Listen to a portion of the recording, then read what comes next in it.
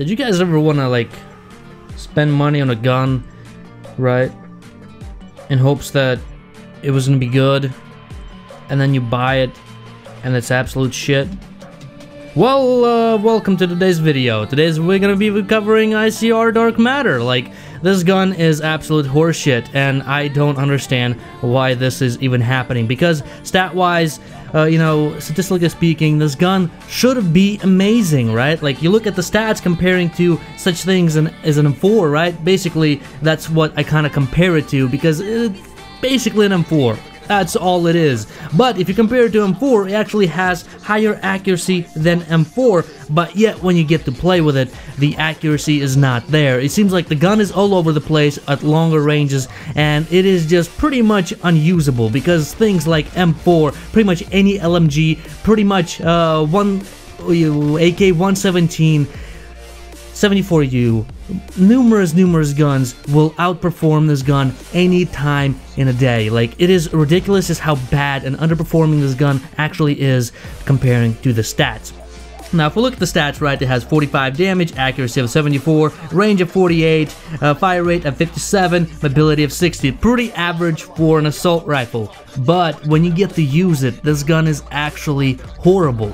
The only redeeming factor of it is the camo, if you guys even care about that stuff. Honestly, I don't care what kind of camo. I could have a turd on my camo, and as long as the gun is good, I'm gonna be using it. Like, I don't care, man. Like, make it like a shit skin, it doesn't matter, you know. You can shine a turd, but at the end of the day, it's still a piece of shit.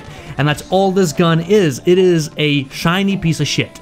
That's all ICR is, and it's kind of underwhelming, because people will spend, you know, $10, $20, $30 to unlock it, and at the end of the day, they're gonna be coming out disappointed at just how awful this gun actually is.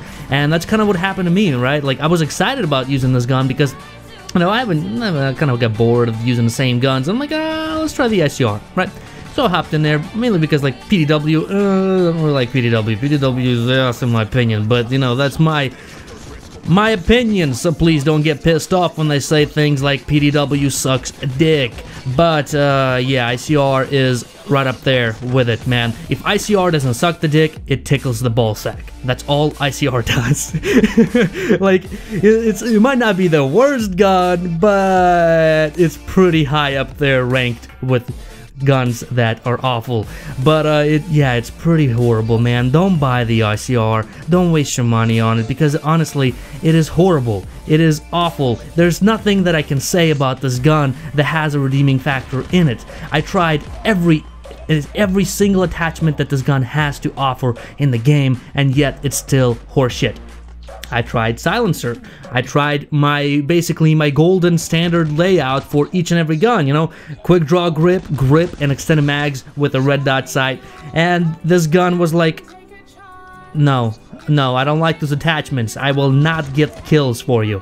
By the way, you guys might be watching a gameplay. I might be doing pretty well, but I'm pretty sure I was playing against a bunch of bots. But regardless of the fact, it took me like 5 games to actually get this gameplay, you know, like I got other gameplays and then like 20 kills, 30 kills, and I'm like, this gun is awful, man. I randomly hopped into this one game and I pulled out, I think, like a 49-1 KD, dying mainly because I called in a nuke in their spawn. Probably was not a great idea, but yeah, this gun is awful, man. I can't tell you enough just how bad this gun is.